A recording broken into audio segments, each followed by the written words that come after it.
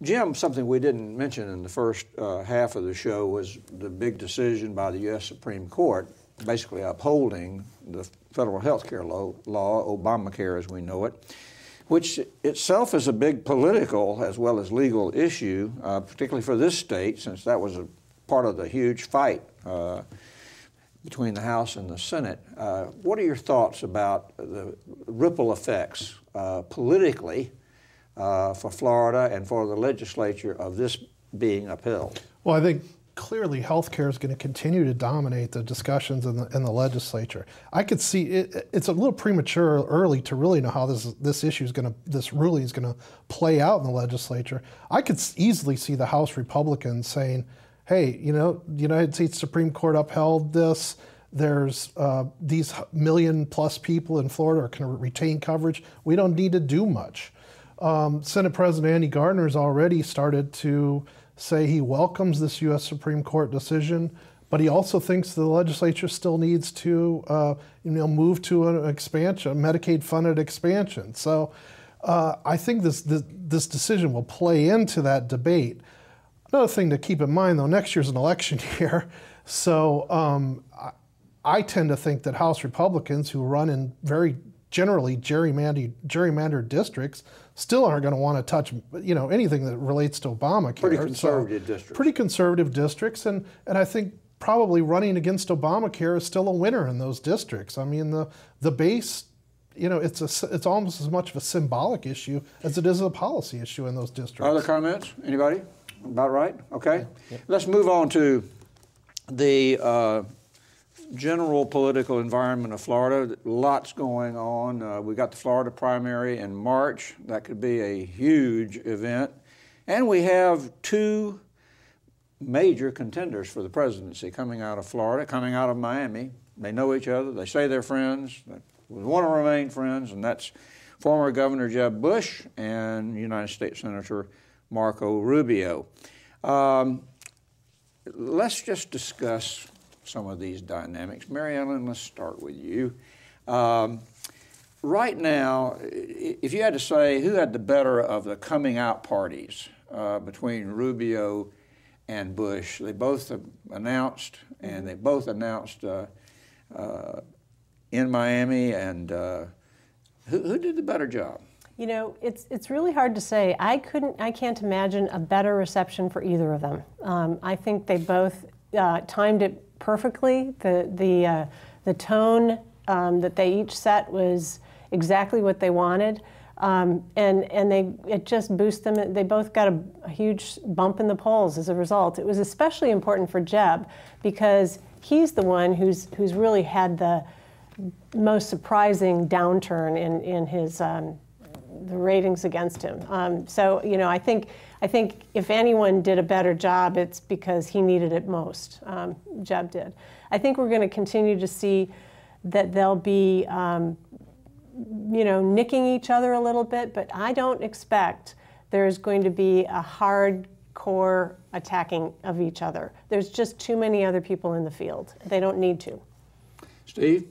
I think the attacking is going to start fairly soon. It's going to get more. They're shadow boxing. It's going to get a little bit more intense. I thought Jeb had the slightly better rollout.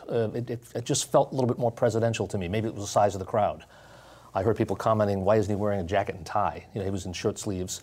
But he had that array of speakers that seemed to represent almost every demographic, and Tony Jennings, the former lieutenant governor, and so forth. It was impressive. Right now, Hillary Clinton seems to be doing pretty well against any Republican that she runs against in Florida, and that's a long way away, and it may be that there are so many people running for president on the Republican side, she would show up well against any of them. But Jim, who do people think would be the best candidate against Hillary Clinton in Florida? I think there's becoming a body of knowledge or body of view that Rubio would be a tougher candidate for her to run against. Primarily, it's partly generational, and it's also he is pitching this fresh view, and that she is older, and the Clintons have been around forever, and so that he could offer that that position that would take her on. I do think, never forget in Florida that Jeb Bush has a lot of institutional power in terms of the fundraisers, the party leaders in a lot of areas of the state. So I would never discount his ability to get votes in the state because of sort of that institution. Even all these years later, after he's been out of office, it was evident at his rolling out press event. I mean, there was a whole lot of longtime party leaders, and sort of the institution of the party is behind him. John, we've got a long ways to go before the March primary, but obviously that primary is a winner-take-all primary, as I recall, and you got two favorite sons. One of them is likely to win. And how important is that going to be? Could it be that the Florida primary might result in the selection of the Republican nominee? Well, it could, I suppose, from this vantage point. You're going to have a couple of big states, big state primaries before you have Iowa, the caucuses, then you're going to have New Hampshire. If a Jeb Bush, for example, were able to come out of New Hampshire with a victory and then follow it with a win in Florida, that could be really significant for Jeb. I would think that he might be maybe the only candidate that would be positioned to maybe declare victory almost after Florida. I don't think that's going to happen. But nonetheless, he may be the only candidate in this vast cavalry charge of Republicans that are out there right now who could, with a victory in New Hampshire followed by a big win in Florida, could virtually seal it up. But at the same time, I think you're right. It is a very, very long way to go. Steve, looking down the road now, this far out, what would you say would be some potential mines along the road that a Jeb Bush, for example, could, not just in Florida, but nationally, could step on and it could blow up and say, oh, maybe that's too dramatic. Some real problems for him to avoid as a candidate.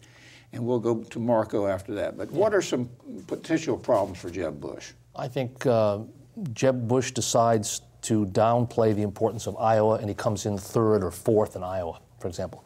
Now, there's a much more he's got a lot more riding on New Hampshire. I want to remind you briefly about a presidential candidate a couple of cycles ago who put all his eggs in the Florida basket, and it was Rudy Giuliani, and he got steamrolled, and his candidacy died and ended.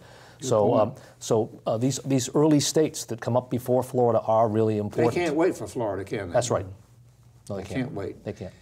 All right. And when you have 12 people running, 12, the guy who gets 12% in Iowa is going to win that caucus. Mary Ellen, does the very fact that there are 12 people running for president of the United States on the Republican side, is that in itself, is that good because it shows competition and that will, or provides competition and therefore a stronger candidate will emerge, or is that potentially a sign that there's trouble ahead and it might be hard to come out of that as strong? I think it's, I think if there were 5 candidates, it would be a sign that the party is robust and strong.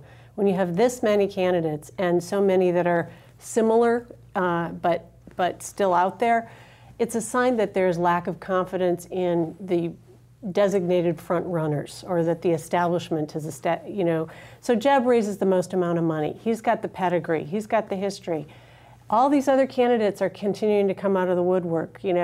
People that you would think would be on the Jeb bandwagon. And you've got Bobby Jindal and Rick Perry, 2 people who are very close to Rick Scott. Where does Rick Scott go?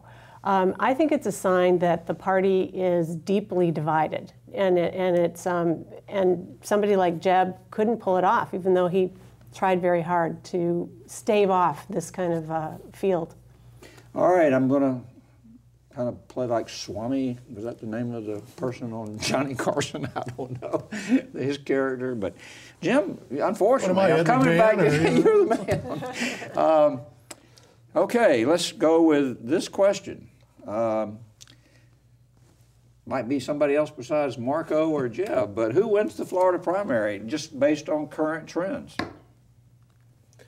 I'll say Jeb. I don't know. You don't know. I'd say Jeb. Okay. Any reason why? I think part of it is I think he's playing the long game. I mean, he's gathering so much money, and that he, when it comes to Florida, where it's going to be really expensive to run, he's going to be positioned financially, and I think that that's going to play a large role in allowing him to stay in the race as long as he needs or wants to. We have less than a minute. John? Oh, well, I think it's Jeb as well. It almost has to be Jeb. He has so much of a built-in base in this state, and if he doesn't win Florida, he can definitely pack it in. And Steve, who warns that it might be neither one of them. Who? No, I think Jeb Bush as well. But a quick point. Marco Rubio could lose this battle but win the war. If Rubio doesn't become the nominee, he's still well positioned to run for governor in 2 years. And Mary Ellen? I think Jeb will win in the primary, but he will not be on the general election ballot. Panel, I want to thank you all. This has been very entertaining, and we'll get back together again and prognosticate.